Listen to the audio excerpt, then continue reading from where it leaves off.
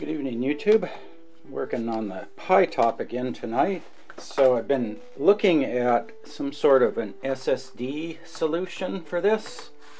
And what I originally thought of is I had an extra SSD, and I was thinking I could maybe stuff it in here, but the battery is like right here where my finger is. And then the other problem with the SSD I have is this one uses both 5 and 12 volts. You can get USB to SATA adapters, and there are plain ones with just the USB cable, and then they have ones with external power, but again, where do you put the external power supply in here? So I was looking, and they make USB to M2 adapters here, and I did some quick measuring, and based on the measurements, so this is the M SATA adapter.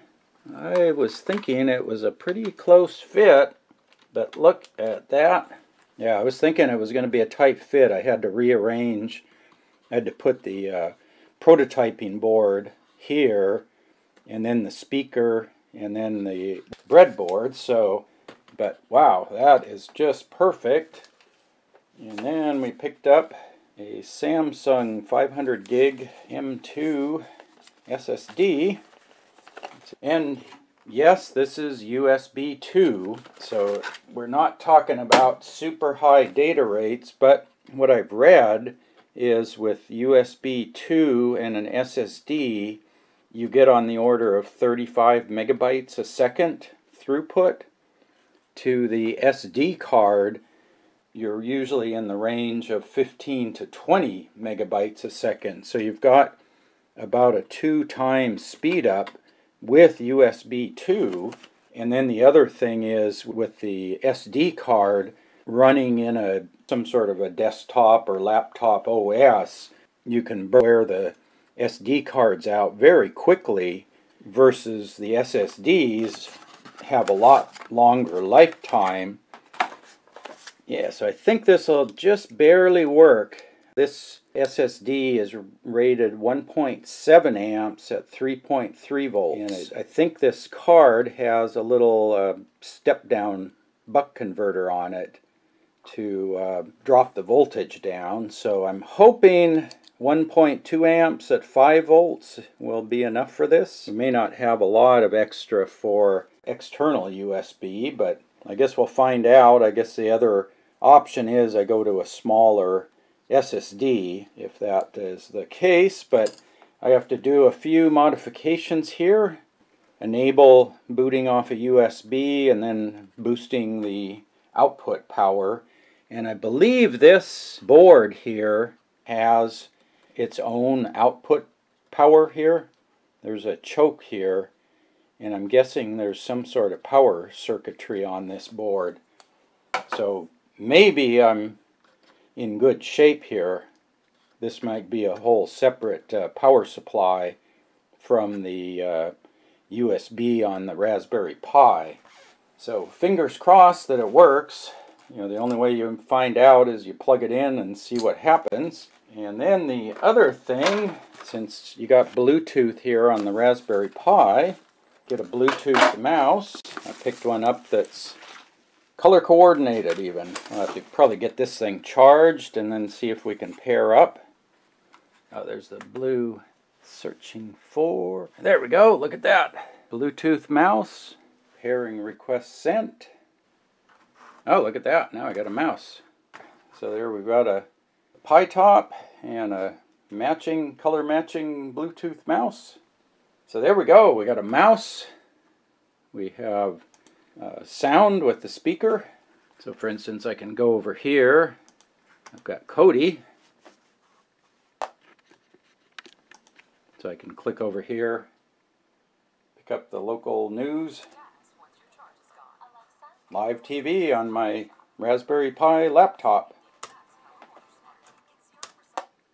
And you can stop. Yeah, that works really nice. I mean, it's not a stereo speaker or anything, but so there we've got Cody running. plus the pi-topOS running Linux.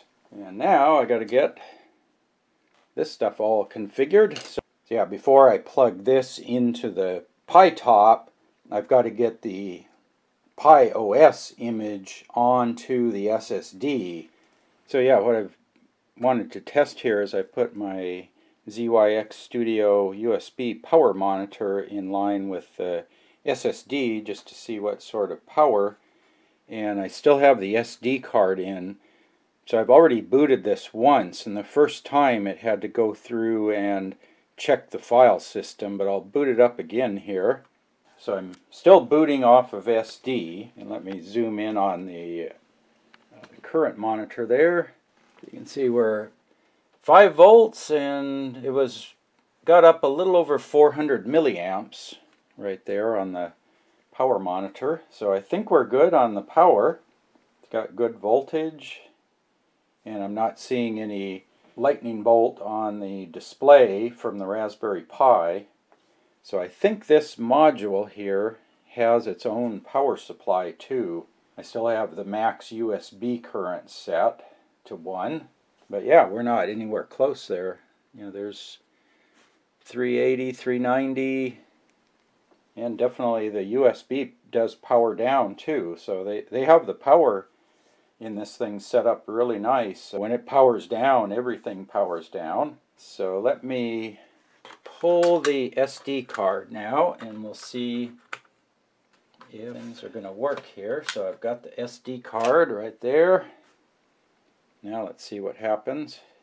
So there we've got power. Now supposedly there's a bit of a delay when you boot off a USB. Don't see anything happening yet. I was able to look at the drive on my laptop, which has USB 2, so I could see the files there. And yeah, right here I put a little foam pad, and I had to cut that little tab, or the little push pin for the magnet right there. I had to take that off. So we're in one of the back USB ports.